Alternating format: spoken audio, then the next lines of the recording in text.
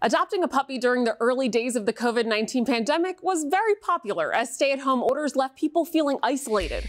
According to the ASPCA, about 1 in 5 households acquired a cat or a dog since March 2020. That means nearly 23 million American households got a pandemic pet. Now that more people are going back into the office, Verify audience member Amma asked us about the fate of those animals. I heard that right now is like the time when the most people are trying to put their dogs up for adoption. Is that true?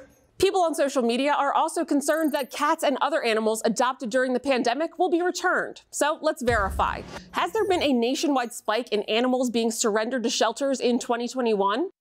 To get an answer, Verify interviewed several national organizations that track shelter adoptions, including Shelter Animals Count, North Shore Animal League America, the American Society for the Prevention of Cruelty to Animals, and American Pet Products Association. Stephanie Filer is the executive director of Shelter Animals Count, an independent nonprofit that monitors pet adoptions and returns at shelters across the U.S.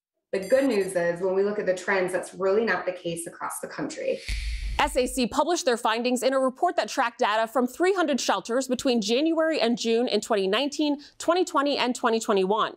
The data tracks both dogs and cats. And according to the report, owner surrenders, which are pets given up by their owners to animal shelters, well, they decreased by 25% from 2019 to 2020 and increased by 3% in 2021. And that slight increase, well, it's still well below the number of surrenders in 2019.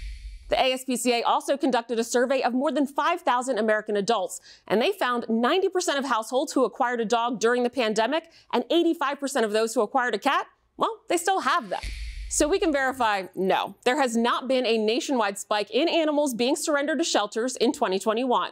With your Verify, I'm Ariande Till.